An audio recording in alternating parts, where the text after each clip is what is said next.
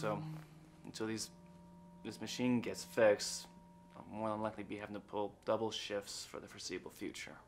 I'm sorry about that, honey. Oh, here's the doctor. The results of your test came back, and I have some bad news. What is it? I'm afraid you have a bronchial carcinoma. What is that?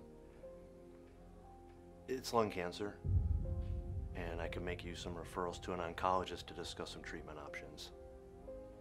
No, that's not possible. I came in for a cough I've had for a couple of weeks. I am sorry. I can't do double shifts with you like this. I mean, work is stressful enough as it is, and how are the kids gonna react?